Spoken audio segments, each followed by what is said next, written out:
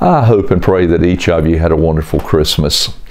And also, I hope that you had a good New Year's Day. But I wish for each of you a wonderful beginning, but also all in between the beginning and the end of 2023. I pray that each of us has a wonderful year. I pray that we are challenged to love the Lord in a deeper sense, clearer than we've ever had before, on knowing the Lord Jesus Christ. I want to just challenge you here today with just a few thoughts.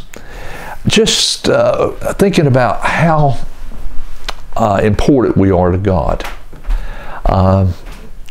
In the book of Genesis records where everything was null and void. It was just a tremendous void there. And God created, and He started the creation. And you and I were His treasured or jewel of all creation. And that is that we were formed in the likeness of our Lord.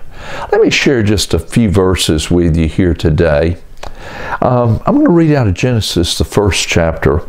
I'm going to begin reading with verse 26, if I may.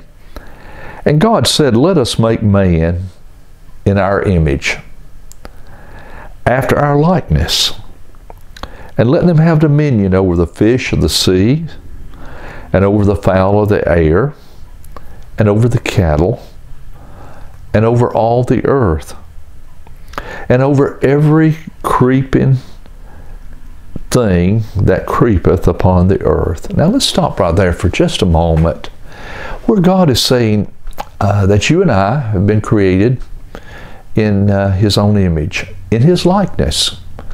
What an honor that God bestowed upon us, that you and I would be created in His likeness. I hope that you're going to realize as we begin this 2023 of just how important each of us that we are to God. God values us.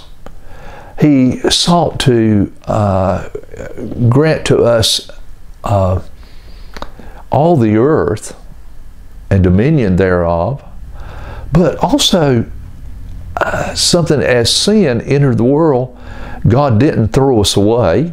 He didn't turn His back on us, but God had a plan, and it was going to be so many years, hundreds of years later, that the plan that God had for us to bring us back into a right relationship with Him was going to be a part of Him, and that was His only begotten Son, Jesus Christ, a part of the Trinity, God the Father, the Son, and the Holy Spirit. So I wanted us to look here as we begin. I think no better way to begin 2023 than for you and I to refocus and realize that God created us in His own image and in His own likeness. Let me share with you a couple more verses here, if I may. So God created man in His own image. In the image of God created He him. Male and female created He them. And God blessed them. And God said unto them, "Be fruitful, multiply, and replenish the earth, and subdue it, and have dominion over the fish of the sea, over the fowl of the air, and over every living thing that moveth upon the earth." What a blessing it is to realize just exactly how much that God truly loves us. He loves us so much, so dearly. And you and I today, I hope that we're going to realize that God values us beyond our means to even fathom the importance that God has placed upon us. That God Himself would be offered sacrifice, to be a sacrifice for yours and my sins, so that you and I could not only live upon this earth and enjoy the fruits thereof and the animals that God had created, but that we could enter heaven and live with our Heavenly Father forever. Folks, that ought to bring us to such a point, to such a degree, that we're going to seek to walk closer with our Heavenly Father this year than we've ever walked before. That we're going to see life in a different way, in a different perspective of realizing that we're important to God. We're His prized creation. We're the jewel of creation. And that God created in God's own image, in His likeness, and placed here with responsibilities of tending the earth and being here, to, having dominion over all the rest of the creation. What a value that God has placed upon each of us. And if God treasures us in such a manner, then why should we even imagine not letting God be the most important figure in our lives? Because God He's Lord of all. He's Lord of us. He has provided not only this beautiful world which we can live in, and we have polluted it, and we have certainly indeed allowed evil to come into our lives and to the lives of others around, and yet God still loves us, and He still cares for us greatly. And we're still created in God's image and God's likeness. And God provided a way for us to live eternally.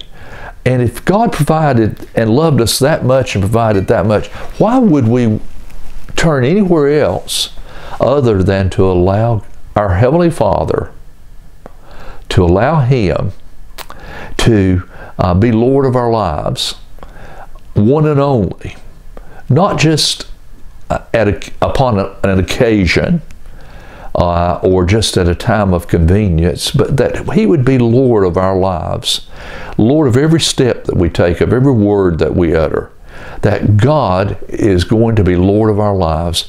So let me challenge you as we begin 2023 to let Him be Lord of your life and the lives of your family. Live by an example. Set that example for your children, your grandchildren, your great-grandchildren, that they may know just how valuable they are in the eyes of God.